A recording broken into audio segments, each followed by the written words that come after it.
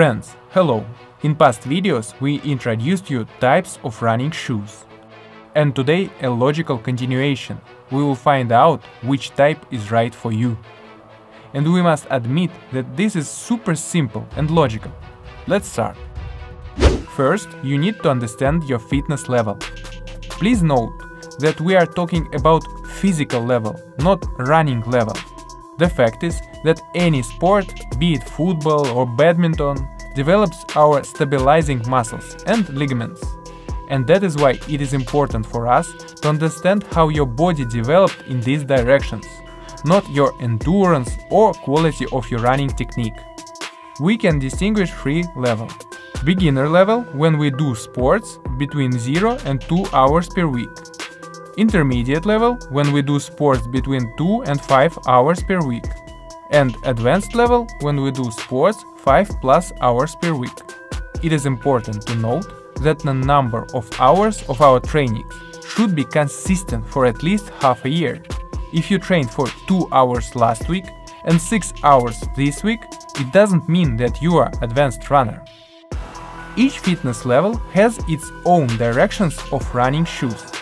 Entry-level runners do not have developed stabilizer muscles, and their legs are not prepared for shock. This means they need shoes with additional stability elements, increased cushioning. Intermediate-level runners have gone through a significant amount of trainings. Their muscles and ligaments know how to handle the shock, but still need some basic help from running shoes. And that means they need shoes with basic stabilization elements and basic cushioning. Advanced runners are ready for almost anything. They can choose shoes based on their own preferences. Their physical shape will allow them to use shoes without injuries, even with minimum stabilization and minimum shock absorption. Secondly, we need to understand what do you expect from running shoes. Each of us has own sports background. Each of us runs in a different pace and with a different technique. But we have similar expectations from running shoes. We want running shoes to either run in comfortable pace or help us to maintain fast pace. For each of us, the numerical values of these types of pace will be different. Someone feels himself comfortable at 7 minutes per kilometer, someone at 4 minutes per kilometer. A fast pace means that we accelerated, left the comfort zone, and continue running in this pace. If you look at the types of trainings, comfortable pace is the pace of regular trainings, recovery crosses. Fast pace is the pace of tempo trainings, competitions. And all running shoes can be divided into two types according to this segmentation. In some, it will be convenient for us to maintain a comfortable pace, in some to run faster. And it is logical that these shoes will be different for different levels of fitness level.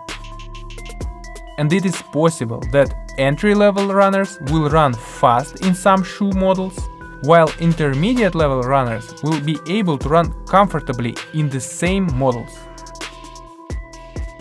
The third, most difficult, is the physical characteristics of a runner. Let's mention few of them. A runner can be big, which means he needs more cushioning. A runner can be light, which means he needs less cushioning.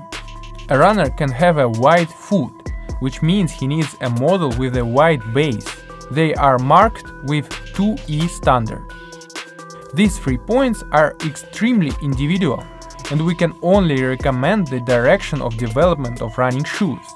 We cannot add them to the diagram, but what we will work with is the runner may have overpronation, which means he needs more support from the inner side of the shoe. And in this case he has several choices. First, use regular models but make special corrective insoles. Use models with additional stability, but the adjustment in such models is minimal and sometimes insufficient. Use special models with additional reinforcement on the inner side of the shoe. The first 2 points do not create an additional need for a running shoe class, but the third one does. Let's close some common questions. Overpronation is a significant reduction in the arch of the foot upon landing, excessive collapse of the foot on the inside. Overpronation shoes models can be used by runners with neutral pronation. And in reverse, neutral pronation shoes models can be used by runners with overpronation. And finally, there are no separate models for supination on the market. We now understand all kinds of needs, and we hope you personally know where to put yourself. All 3 questions to ask yourself are: how much do I train per week? For what kind of pace do I buy? What is my pronation? Very simple.